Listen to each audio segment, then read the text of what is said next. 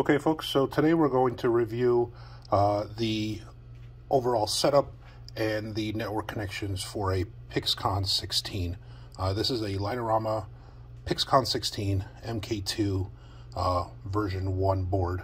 This is a 16 channel pixel controller. It does have two separate banks, banks 1 through 8. Run these 8 ports here. Bank 9 through 16 is powered from this plug, and it runs these ports here. One important thing to note is that this is a dual voltage board, and by that I mean you could run 5 volts pixels on one side and 12 volt pixels on the other, or vice versa. Just make sure that whichever power input you're putting in on banks 1 through 8, if it's 5 volts input, that your 5 volt pixels are connected on this side, and if you're doing 5 or 12 volt pixels, whatever power input you put on this side will power these pixels here. There is a fan output. The temperature setting for the fan is set up in network preferences, and we're going to get to that in a few minutes. This fan output is powered from bank 1, so if you have 12 volts going into bank 1, you'll want to make sure that you have a 12 volt fan. If you have 5 volts being powered to pixels on bank 1, you'll want to make sure you have a 5 volt fan. There is a 3 amp fuse here to take care of the fan in case there's any problems there. You do have your factory IP button here, so if you need to reset this back to factory IP, you would press and hold this button while applying power. This board, unlike other Light-O-Rama boards, is not programmed by the hardware utility.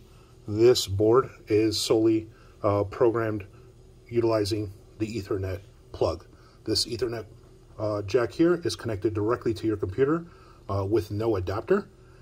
And then once it's programmed, you have the option of running this board through E1.31, utilizing this jack directly to your computer on its own separate network. Or you can use either of these two jacks as your input and output through a normal RS485 connection running ELOR. So if you, example, have AC controllers or Pixie controllers, they both utilize these two jacks. You can simply daisy chain the Pixcon utilizing either one of these two ports here. If you decided to run your Pixcon via E1.31, then you ultimately have 4 Dmx bridge outputs, and these 4 Dmx outputs can be used for running other Dmx controllers. If you're going to run other Dmx controllers that are not made by Light-O-Rama, you want to make sure that you move your pins on each one of those ports.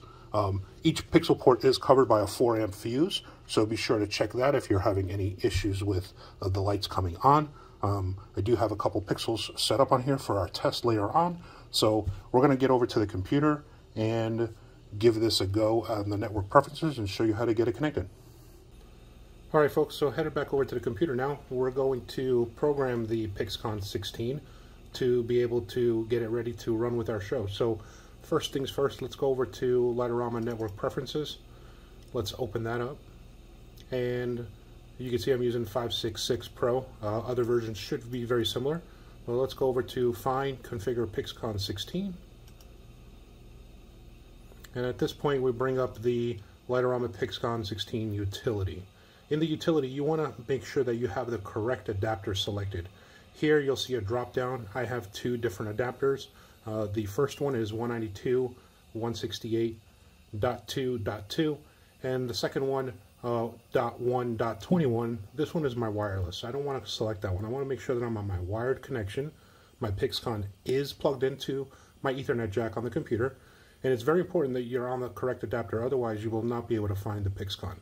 So I'm going to hit search here, and as you can see, the Pixcon that's connected came up here, and it's preset from the factory with an IP address of 192.168.0.50. Now, because the way it's set up with this IP address and my adapter is on a different IP address, these two pieces of equipment are not going to be able to communicate during a show until we force a new IP address onto the Pixcon.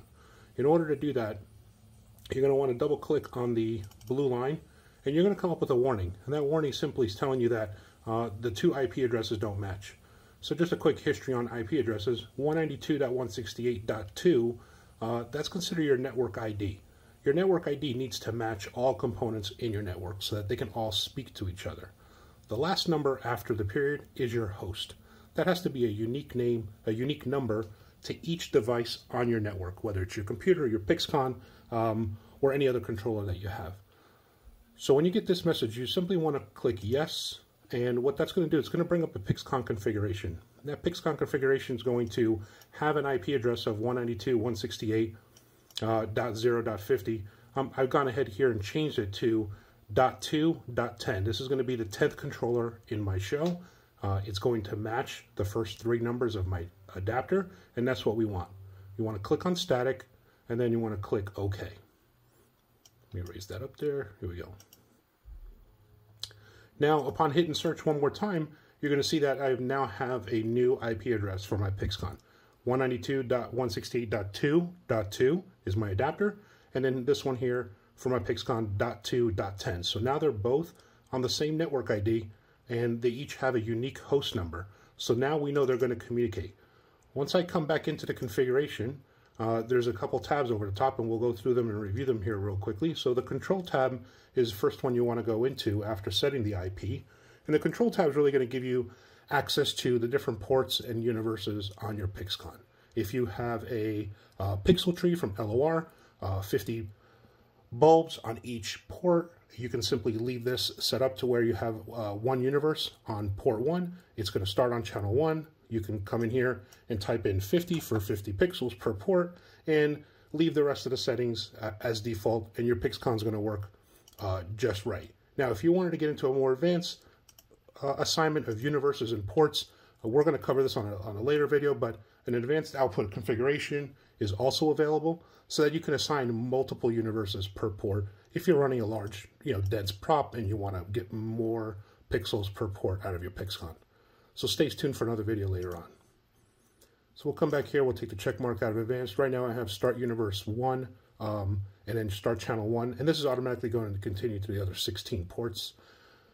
The Dmx outputs that we spoke about earlier, those 4 black Ethernet jacks on the computer, on the Pixcon, those are going to be your outputs here. So if you wanted to use a Dmx output, for example, on output number 1, you'd want to make sure you tell what universe you need assigned to that Dmx output. Going over to the LED tab, you want to make sure you select the correct pixel IC. I'm using 2811s. LOR's bulbs are 2801s. Whichever bulbs you're using, you want to make sure that you have the correct IC chip selected so that your output is correct. If you head over to the test tab, actually before we do the test tab, let's head over to the miscellaneous tab. Here is where you can actually give your Pixcon a name. This way it may be easier to find if you have multiple Pixcons. We talked earlier about the fan. Here's where you'll change the temperature of the fan and at what temperature you need it to come on. The voltage banks down here, you can see I'm running 12 volts on both sides, but if you happen to be running 5 volts and 12 volts on either bank, you'll get the voltage breakdowns up here. So let's go back up to the test tab, and here is where you can run a live test on your Pixcon to make sure that not only your pixel's working, but that it's communicating. So let me click on the RGBW cycle, and as we pan over here, you can see that the LEDs are going through the RGWB cycle. So heading back over to the computer, you can come over here and turn the live data off and click OK. So now that we have our Pixcon set up, all right, now we're back at Light-O-Rama network preferences. The last step here is to come down to the universe where my pixel tree is going to be running. So for me, it's going to be universe 100. And I need to tell it how it's going to get its information. So in order to do that, I want to come over to the universe 100, and I want to click on use E1.31 protocol. In this case, I want to make sure that I specify that universe 100 is sent via the 131 protocol to the IP address of the Pixcon that we just set up. So I'm going to change it to 192.168.2.10, and I want it to work over the standard E131 protocol. And it is a 16 port. It is a 16 port pixel tree. So I'm going to use up all 16 ports. So I'm going to say 16 universes here, and I'm going to click OK. And what that's going to do is it's going to populate all 16 universes for me. So universe 100 through universe 115, and it's simply going to say send these universes to this IP address utilizing this protocol. In the comments, you can type in that it's a pixel tree or any other comment that you like to help identify once you have a lot of universes and a lot of pixels that you're trying to manage. It's always helpful to have a comment in here so that you can quickly see what's what. Don't forget to hit apply, and your Pixcon is now set up.